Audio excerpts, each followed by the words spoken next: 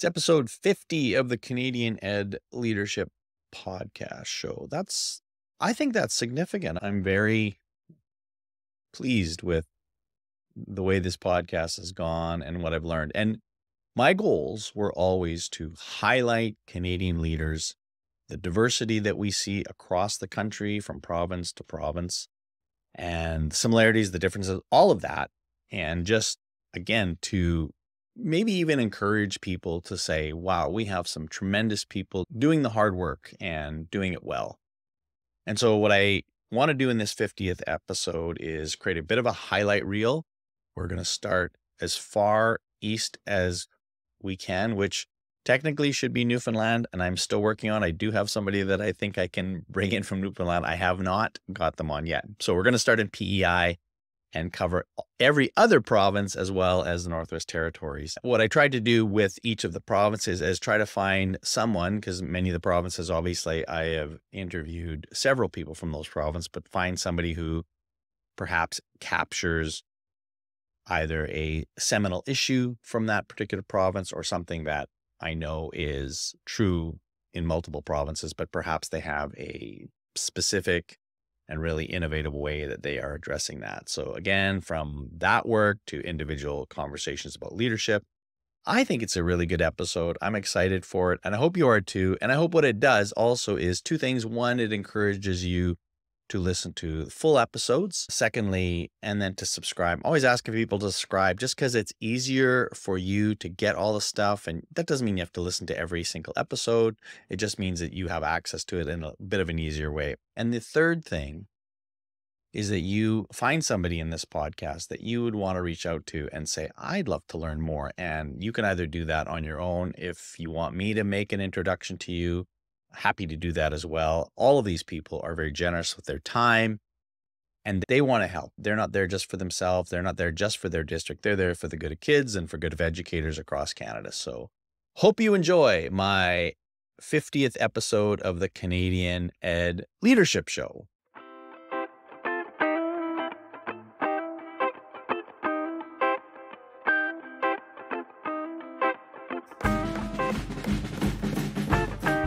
We're going to start off on almost the very east coast of Canada and Prince Edward Island with Tracy Bolo, the director in public schools branch of Prince Edward Island. What I notice many of our leaders are very conscious of is the ability that they have and the need that they have is to build a good team around them. And Tracy's comment here, I think, is very telling.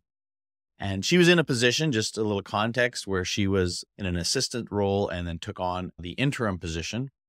And the first time I spoke with her, she was in the middle of deciding whether or not she was actually going to take this position. It was offered to her, but she hadn't decided yet whether she wanted it. And so she was in a very good position to be able to set her terms.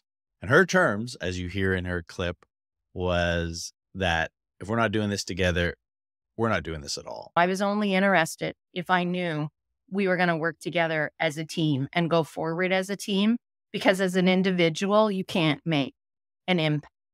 And I look at it that way and say, if I can't offer anything that make an impact, then I'm going to lead from where I am as opposed to putting myself out a little bit more. People wouldn't know this about me, but I'm a little bit shy to have myself out there in front of that big of an audience. I like to lead from the side or behind and let other people shine. And I knew stepping into this role, I would probably be more of a public face than I had been in my other roles. So that was a little bit of a challenge for me to get past as well.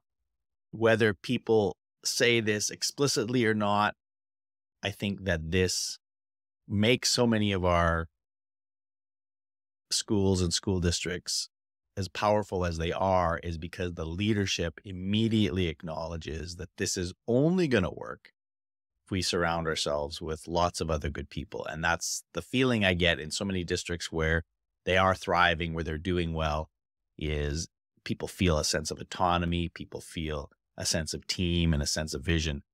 Easy to say, but not always easy to accomplish. Moving west to Nova Scotia, we come to the province who has had certainly, I think, the most disruption to their education system with the disbandment of school boards. So what does that mean? How does that work? A couple of good conversations with a couple of executive directors. This is Steve Gallagher from Halifax talking about how the public is supported and who advocates for parents, if not for school boards. In the past, the chief for families, the public, and so on were elected board members around education issues. Today in Nova Scotia, it's our MLAs. And I have regular conversations with MLAs. I had a text from an MLA last night around midnight about a concern. We were back and forth before 7 a.m. this morning. And MLAs have replaced elected board members in terms of those issues, but their frame and their scope is different because an elected board member is exclusively focused on education, and an MLA is a whole host of other issues that they're concerned about. So they don't necessarily have the time to spend to dig into an issue with me and wrestle with what might have caused a decision. So the conversations are different, but I have to say they're very good. They're very good. I'm really lucky that the MLAs I work closely with here in the city, and there's I don't know what the number might be, 12 or 15, really great to work with. And they also bring a broader understanding of how government works, how it won't work. And so sometimes conversations and issues, there's a shorthand to it that wouldn't necessarily be in place with folks who are coming to be elected to governing board in a school system. There might be their first experience with it, or they're very focused on a particular issue in education. And MLAs are the ultimate generalists. And so they have a broader perspective to share and they work within. So it's hard to compare it. It's apples to oranges in some respects. I often get asked by colleagues across the country, which is better. And I can't say with confidence which is better. Our current system has a lot of detractors, and families will say a level of democracy has disappeared and there's not enough voice for families. I respect that perspective, certainly. But the MLAs do a very good job of getting involved in issues and working to get them to a successful conclusion. So you can see that that's what the transition is like in Nova Scotia. This is a complicated issue and there are pros and cons on both sides of it. It will just be interesting to track how this works and how they've overcome some of the challenges in Nova Scotia that they're having with parent engagement at the time. But I know they're working towards some solutions. So let's keep tabs on what's happening in Nova Scotia around this particular issue. Our final stop in the Maritimes is in New Brunswick, where I speak with Randy McLean, who is the superintendent at Anglophone East in Moncton. Randy really talks about an issue, again, that's pretty universal across Canada. It's across probably the United States, all around the world, is recruitment and retention and what they are doing as a district to try to get ahead of this and somehow solve. We're faced with the same reality as every other employer in North America right now. It's going to be labor force. It's going to be labor force. And for us, not only is it labor force, but it's also at the rate we are growing. It's not only maintaining, but adding, ensuring that we have top quality teachers, top quality educational assistants, top quality bus drivers, top quality. So we've torqued and looking at recruitment, and not only the recruitment piece, but the retention piece. And not only the retention piece, but the support piece. So we've layered on, we've had to do things that traditionally we haven't had to do, is looking at how do we recruit people into our system, looking at our system itself and making sure we're a representative workforce, and how do we recruit from all areas of our community and all areas of the country. At the same time, not only is getting people in the door, is making sure they stay. Right. So how do we layer in support? We've created a program this year for a support program for new principals and new teachers. It's a growth and support program. I have a principal, I seconded to do that work, and he has 3 consultants who work with him that are doing that work. At the same time, we're looking at human resources through a different lens. At the same time, we've begun training our own bus drivers. We are onboarding 14 new bus drivers. The same point, we're supporting educational assistants and onboarding educational assistants and school secretaries and school administrative assistants. Labor force is going to be access and onboarding labor force. But the most equally as powerful and important is ensuring we have an ongoing professional development model that supports people when they come into the system. It's not as simple as giving them people a set of keys and say, go forth, teach, or forth and drive a bus.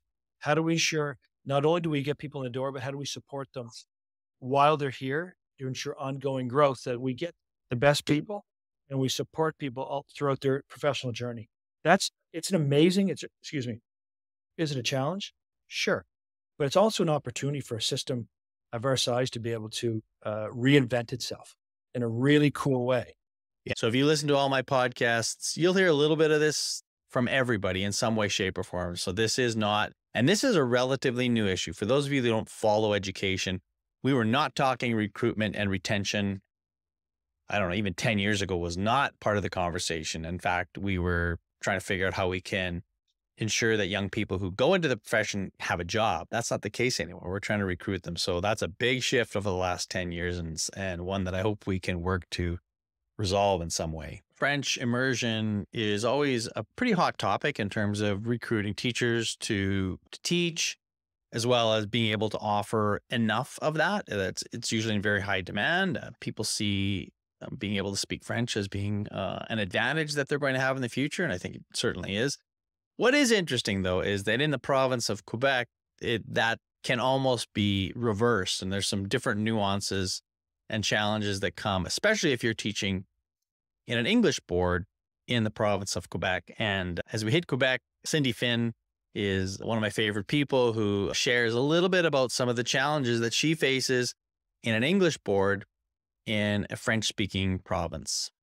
We talk a lot about the French language and protecting the French language in Quebec.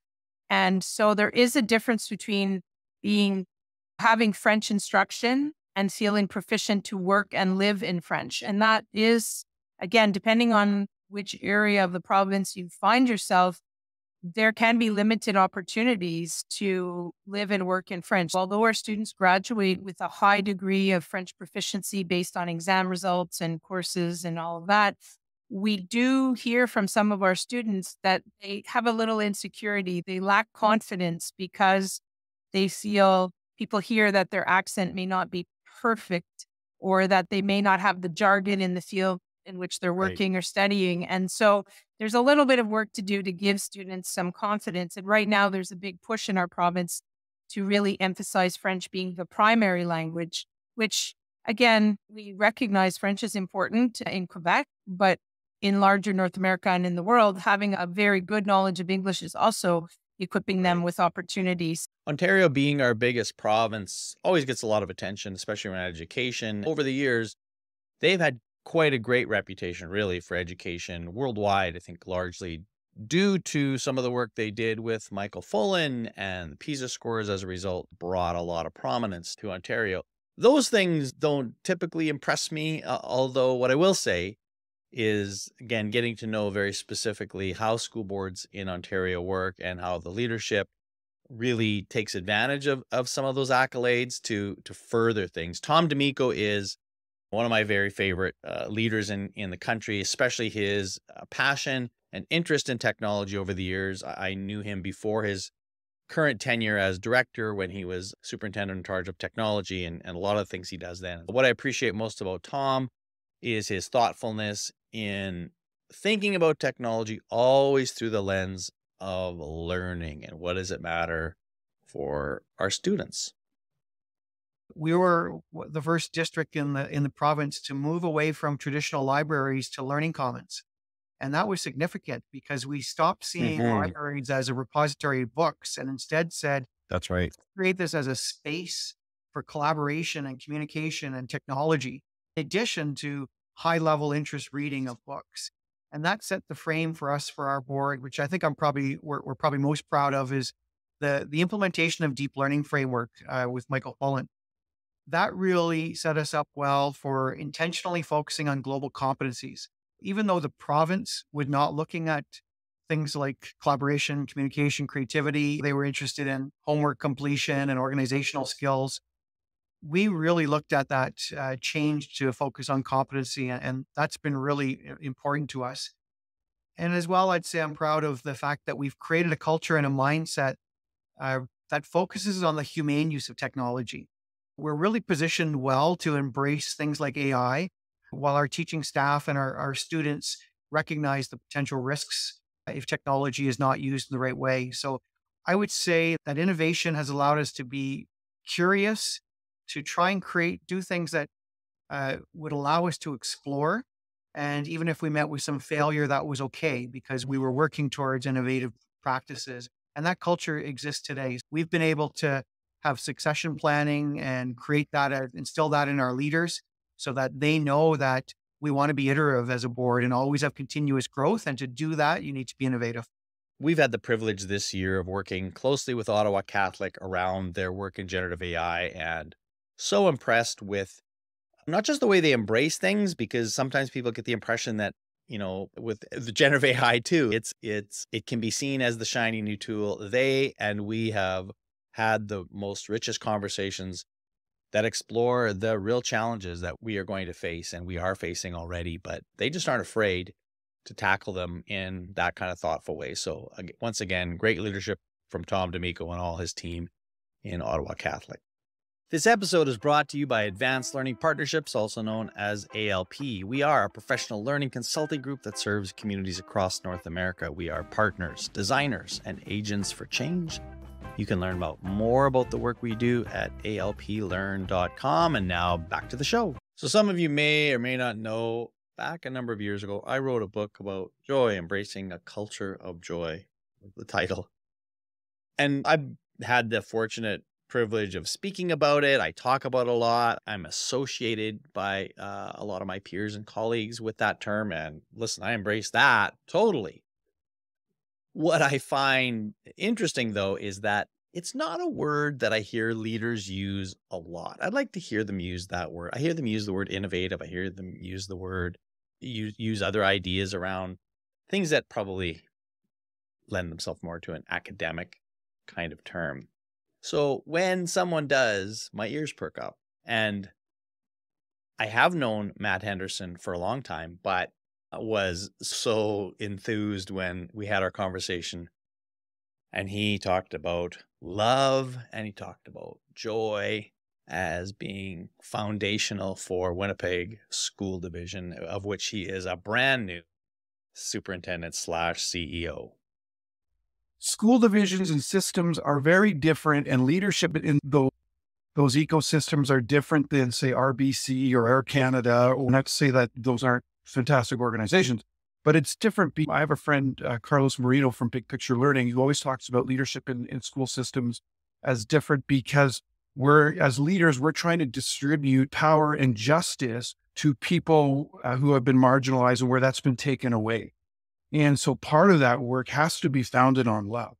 And when I talk about love in Winnipeg School Division, it's about making sure that people, when they come into a building or when they come into community, that they feel welcome, that they feel that they're honored, that they feel that they're listened to, that they're heard, that they're seen, that people know them by name. I always talk to our staff about, we should feel that we want to leap out of bed because we're loved and we want to love everybody, especially kids, but each other as adults. And how is it that we do something as intimate as wanting to transform lives, which I think is what public education is all about.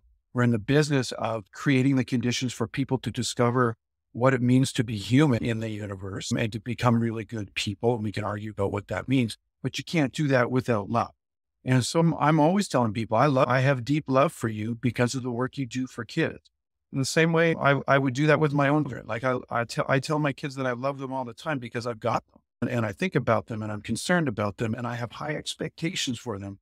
And so that's where, like, we can't get into school improvement or improving our classroom practice or even creating meaningful budgets, which is an ideological document and process, without fundamentally saying that we love the people that we serve. And so that's part of it. The second part around joy, these two things, like, we want to have a blast. Like, we want schools to be joyful places where we hear shrieks of joy from kids and adults, where sometimes things will be frustrating, no doubt.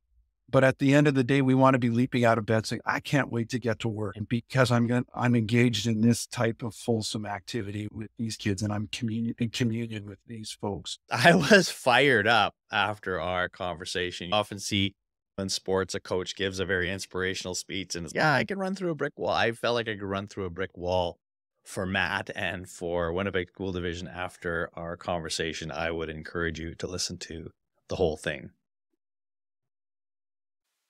Continuing our journey west, we reach my home province, Saskatchewan.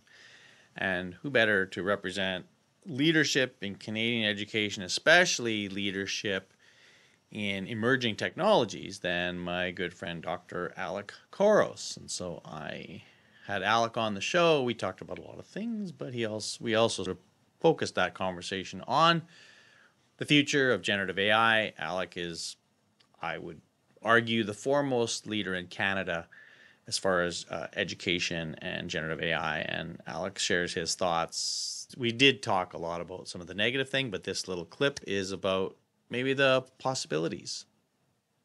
But if we really take up the idea that this, again, it's never going to be 100% mature. You're always going to need a human pilot of some sort to run these things. And if we learn those skills and the way that we use these sort of transhumanist technologies in the classroom and in learning environments and in training, then I think we can see the full potential of the tools, first of all, but also see that they're never going to replace humans. And even if they pretend to be sentient, they'll never be sentient. They'll never have true to human compassion and feeling. And they won't necessarily understand ethics and morality when it comes to some of the decision-making pieces. They can create some great copy and some really convincing literature and answers to problems. But at the same time, ultimately, we have to implement those issues or those solutions to problems. We have to be co-piloting or piloting these tools to really get the full benefit of them. And otherwise, we're definitely headed down the wrong path. So one more thing to add. I feel quite guilty, if you will, in that in all of the guests I have, Alec is the only one from my home province of Saskatchewan. So if you're out there listening, Saskatchewan listeners, and you are or know of a Canadian leader, a Saskatchewan education leader that I should have, send me a line and we'll get that going soon. One of the big topics in education today is wellness and well-being, which started, let me argue, it started in Ontario. Ontario was the first province to put student well-being as part of their provincial goals to seek, and people followed up from there. But what has emerged in I'd say the last 5 years, maybe a little bit more, is the fact that doesn't work unless we have teachers who are well. And so workplace wellness and well-being is now something that school divisions, school districts are paying a lot of attention to. And no one is really doing this better, in my opinion, than in the province of Alberta. And within the province of Alberta, I point to Elk Island Catholic Schools, Paul Corrigan and his team, who they are very critical of their own work because they just realize how important it is and how much more there is to do. I've not met another district that is actively talking about it, acknowledging where they've not done well. And yet, at the same time, they are probably doing more than most. My whole episode with Paul was so delightful in his candor and his vulnerability to say, we've got a lot of stuff wrong. And in this particular clip, specifically talking about the wellness challenge, and I think uncovering a whole other part of this conversation is the challenge of well-being with our leaders. One of the things that has came out from our dashboard data, from our data, is you look at the subgroups of staff, and as you move up from teachers, say, to vice principals, to a leadership position, vice principals, their wellness data is lower than teachers as a group. And the lowest wellness data, especially in terms of relationships, are our principals in the division. And so again, as you mentioned before, this is not great data. Like, it doesn't make us feel good or look good, but you have to deal with it. And so then what are we doing to create support networks for principals who are navigating changing relationships in their own school and often feel isolated and alone? The data is clear for us. It's in front of us. And now we have an obligation to try as a system to figure out what to do with it. So I want to, again, pause and highlight that clip, get you to listen to the whole thing, Paul Corrigan's episode, because I'm challenging you, schools and school leaders, to do more than you are with well-being and do more than you are with supporting your leaders in their workplace well-being. And because we know if we can get that, we have what we need then to really do a great job with teacher being and for sure with our students as well. So let's not forget our leaders. Let's spend a little bit more time focus on them the way that our friends in Elk Island are doing. If you've been following along in your map, we started in Prince Edward Island and we have been slowly moving west across all of the provinces. And we're going to take a slight, I don't know if it's a detour. We're just going to head north for a moment before we finish off and visit Yellowknife Catholic schools in Yellowknife, Northwest Territories, where we talk to Simone Gessler. Simone is a longtime educator in that part of the country, and I've been really blessed to get to know a number of folks leading schools in the northern part of Canada and just trying to squash my ignorance, if you will. But Simone is doing something that honestly, I don't know that many districts are doing it the way that she is. So they are building a vision of a learner, which exists in some parts and some jurisdictions in Canada, but it's just not nearly as emphasized as it is, particularly in the US.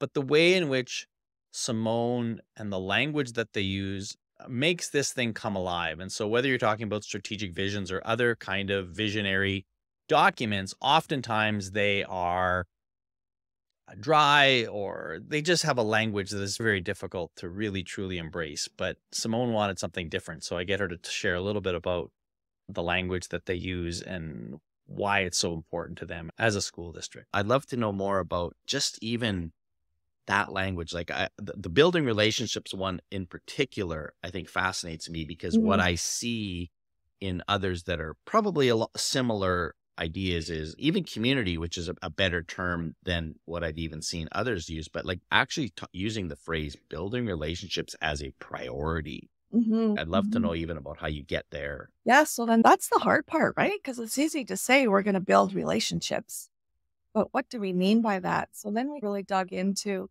what would students be doing and demonstrating. We're using that, using that observable impact model. What are students doing and demonstrating? What are educators doing and demonstrating?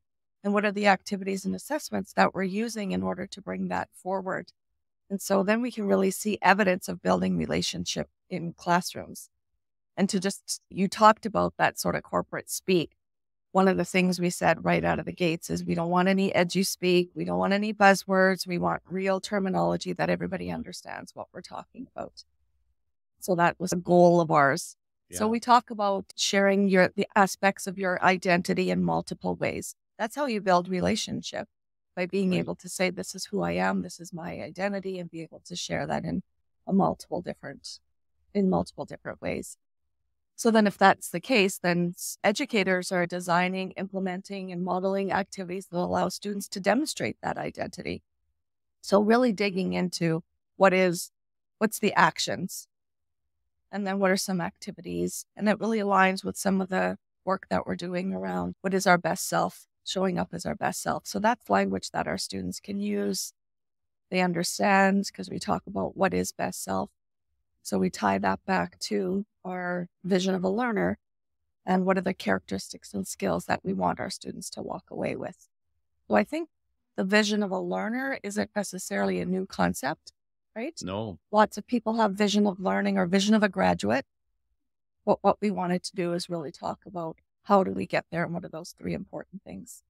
We end our journey in the beautiful province of British Columbia. It's no secret that I have a very strong affiliation and love for that province, not just because it's a very beautiful province, but in education in particular. I just know so many tremendous leaders. I think as a province, collectively, they really are the best at, I would say, collaboration and have a really healthy sense of who they are, the pride that they might take, but also their curiosity and desire to grow and learn more. So I had a hard time choosing of all the great conversations I've had with BC leaders. I decided to share with you a little bit of an extended clip, if you will, with Mark Perming. Mark is, of all of the people that I interviewed, probably the person that I knew the least going in, but I've really come to appreciate his approach, especially from a large school district. Mark is extremely personable and approachable. He works at making things feel small and feel very personal, which is hard to do. It is not easy to do when you are leading 80,000+ students and adults. That's not easy to do. He does a great job. And he talked about having fun as a leader. So I wanted to end with this clip of Mark Perming talking about how leadership is fun. I rarely, if ever, heard anybody say leadership is fun. I'm glad you said that, though. And honestly, we're sometimes in education, we're so scared of using fun because it doesn't sound academic. It doesn't sound as insightful as it is. But why can't it be? Like, why can't it just be like, it's fun? It is fun. Tuesday, I had fun. Like that whole day of working with all the leaders across Metro Van and watching people engage, having conversations. Yep. Some tough ones, like really, you can have fun in the midst of the struggle, in the midst of the complexities. That can be like, I love Malcolm Gladwell has a quote that says, ideas and dissonance should bring you joy. Mm-hmm. This is interesting. Let's talk more about that. Somewhere along the line there, Mark, you have developed a healthy combination of self-awareness, but also perspective that enables you to do that, because I think that's where leadership has failed in terms of recruiting new leaders, but have presented themselves as, this is too hard for me to do. And I can't, I'm struggling. Right. And I empathize with it. I don't want to say it's not that way, but I don't know if it's mindset shift or what it is, but I'm curious, how do we get there, that place where you can actually use the phrase leadership is fun? I think it's part of it when people ask us how it's going, right? How's it going? Probably the initial reaction is, oh boy, let me tell you what I got to deal with now. Super busy, right? I think part of it is just actually us changing the description of what we do. And I'd actually say that for the entire education system. I think in many times we always talk about what needs to be worked on and looked at, and we need to continue to talk about that, but we also need to acknowledge that, and it's a really good system. And kids are actually having amazing experiences every single day. And it's not to suggest that all kids are, because not all kids are, and that's what we're working on. But let's also acknowledge the great work that folks are doing and the system's doing. So that would be number one. But I guess, I'm a big skier, Dean. I really love to ski. I've skied since I was a very young kid.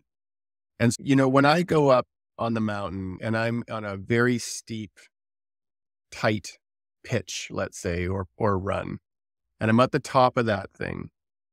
So there's going to be a little bit of fear, right? And then you're going to get into the actual run and you're going to start to ski it. And it's going to get hard because your legs are going to burn and your quads are killing you, but you can't really stop because it's too narrow. So you got to push all the way through. So then it's taxing. I'm breathing heavy. But when I push through and I get to the bottom and I stop, I realize A, I accomplished something, and B, that was a lot of fun. And I just think it's the mindset of actually taking a look at whatever it is. It doesn't matter if it's changing a school growth plan or working with a challenging student who's just not thriving, or working with parents that are disagreeing with the decision.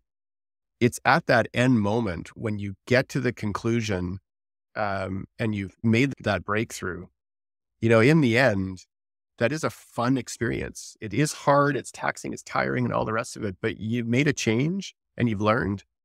And I just think that piece for us and it was fun because the next time through, I know I can do it. I'm going to push maybe a little bit harder in this zone, and maybe I'll throw in a little hop off a cliff just for fun.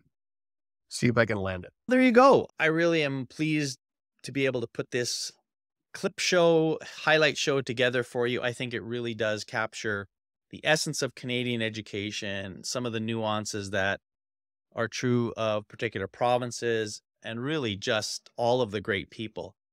If you listen to this and you found this valuable, first of all, and if you made it all the way through, could you leave a comment somewhere, a thumbs up somewhere, just to indicate that this kind of a show was valuable for you? I really think if you are a Canadian leader, that if there should be at least one person in all of these that you make a point of reaching out to. They're all very accessible. They're all very happy to engage whomever wants to explore some of their ideas further, because I think that's part of the goal of this show, is to connect those leaders across Canada. Anyways, thanks for listening and appreciate your support always.